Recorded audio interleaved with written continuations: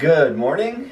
Let's go check on the cows. It's time for chores and it's cold out, so best get a jacket on and we'll see you out there.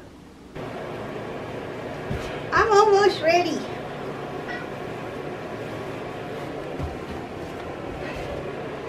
Okay, let's go. It's a snowy morning. We did put up Christmas lights.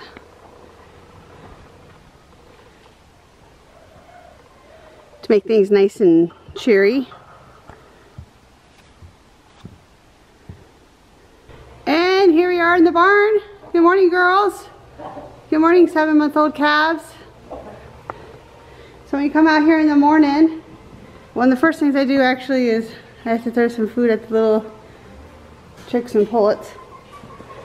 And then I work on cleaning up the bedding area, and Stacy goes into the milk parlor and gets things ready for milking.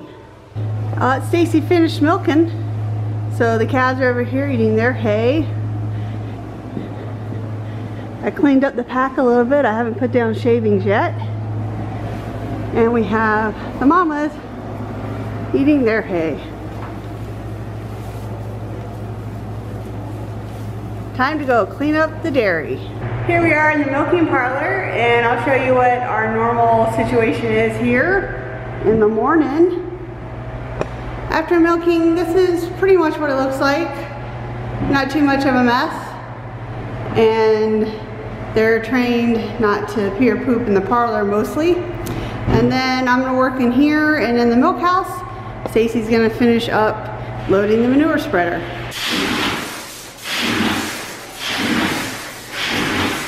This is our jetter washer system that cleans our milking cloth and the bucket. We put the cleaner in here and it goes up and circulates. Okay, wow, we're fogging up. Let me see if I can clean that up. All right, milk house is done. Let's go work in the parlor. In the winter time, we try to use the least amount of water. So we reuse our rinse bucket water.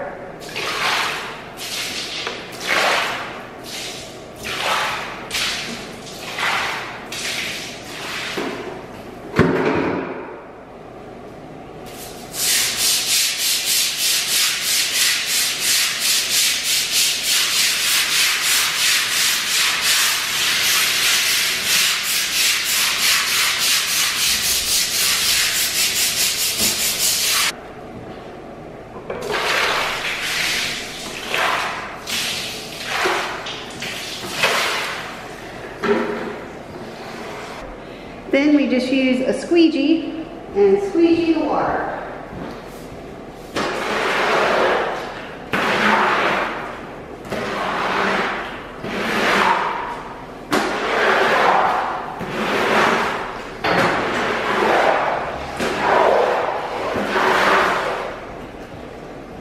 It will drain, but this way it just gets rid of the water quicker, especially in colder temperatures.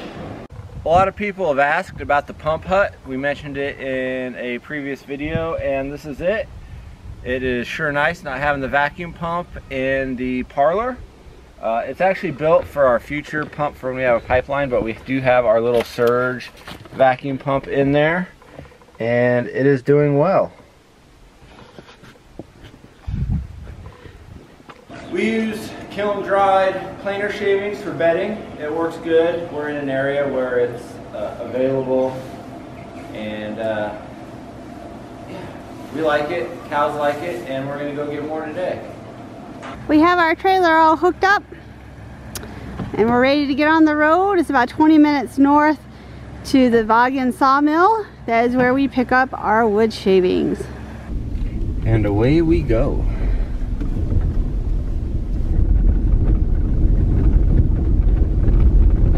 But we got about, what was that, 4 or 5 inches the other day, yesterday. Oh, close to 4, I think. Plowed twice. Here we are going through the little town of Blue Creek. Blue Creek store, got a new sign, pretty fancy.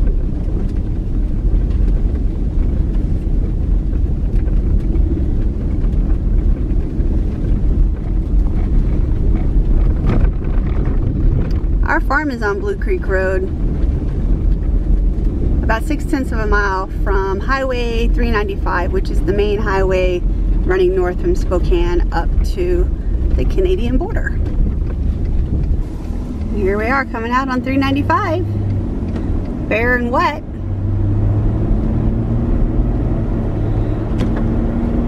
When you look over there, you can barely see our farm.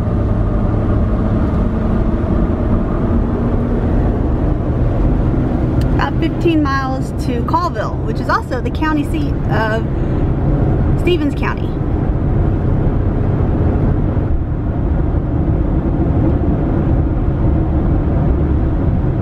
We're about halfway to Colville. The snow's really pretty on the trees.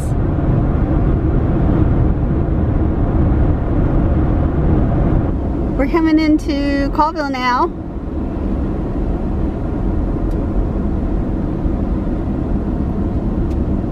And on the left there is North 40, which is our local farm store. It used to be Big R. Now it's North 40. It's similar to what other people have as Fleet Farm. What other ones? Tractor Supply. Tractor Supply. Here we are at Wagon. It's a very big lumber mill here. Oh look, here comes a big log truck. Oh, those are kind of small logs. So the log trucks go in and lots of different types of timber products come out, and this is where we get our shavings. We can also get some shavings from other local sawmills, but they're not kiln drying, and for our bedded pack we like to use kiln dried because they're already drier. Driving on to the scales and the scale shack. This is just where we check in first. After we've been cleared by the scale shack, we have to head over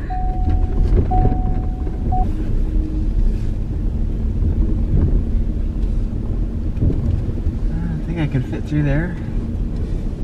Sure, let's go for it. Yeah, I can fit through there. Plenty of room. You drive a tank through here. Here are the big pallets of all of the shavings. We park and they come bring us a pallet and then we load it on the trailer.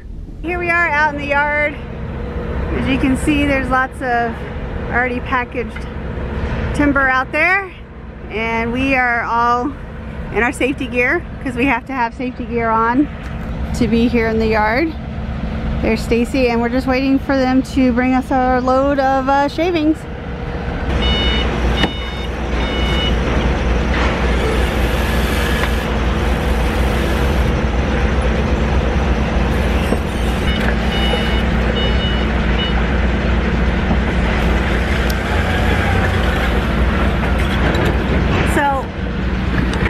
As you can see, this is a huge tall pallet. So we always take the top part and restack it, and then we tie the whole thing down before we go. The trick is cutting the wrap without cutting into the bag. This is true.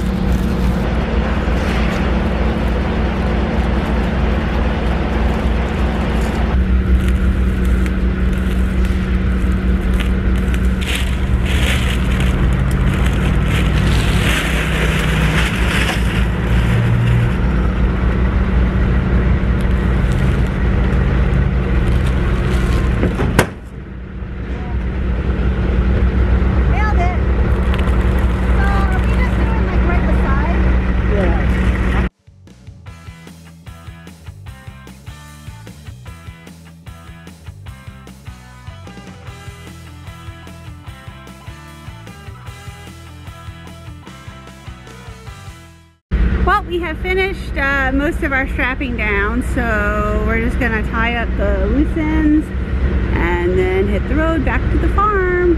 Back in the truck, and we are ready to go.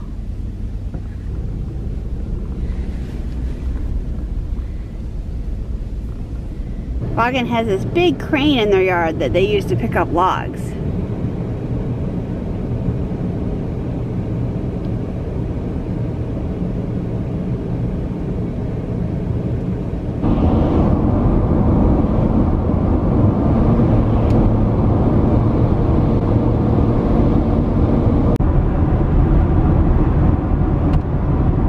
Passing through the little town of Addy. This is a little local gas station, and it looks like gas is running $3.39 a gallon. And we are now back at Blue Creek.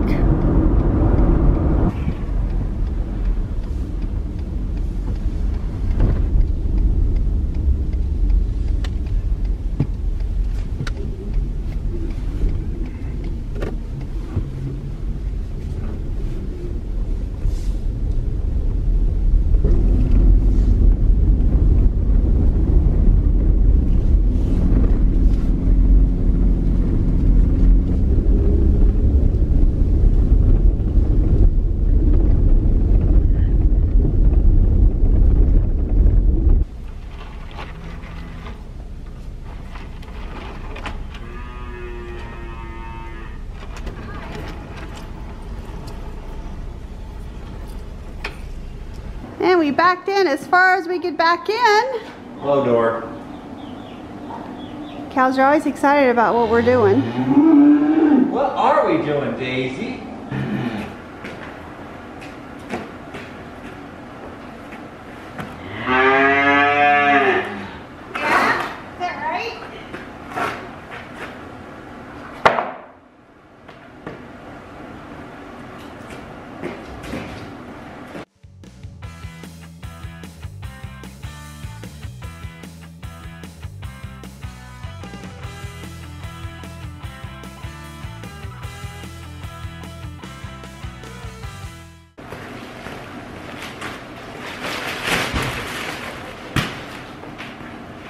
We'll just show you the end result. So, we have some fresh clean bedding for the cows for at least another little while. We'll, they're supervising. We'll throw a few bags down here soon because we kind of ran out this morning. So, give them a nice bed of clean sheets, I call it, tonight. So thanks for coming along with us on this exciting journey to the sawmill to get our wood shavings. And we like having you along with us. We hope you're having a great winter. And we'll see you next time on the Tom Rosa. Take care.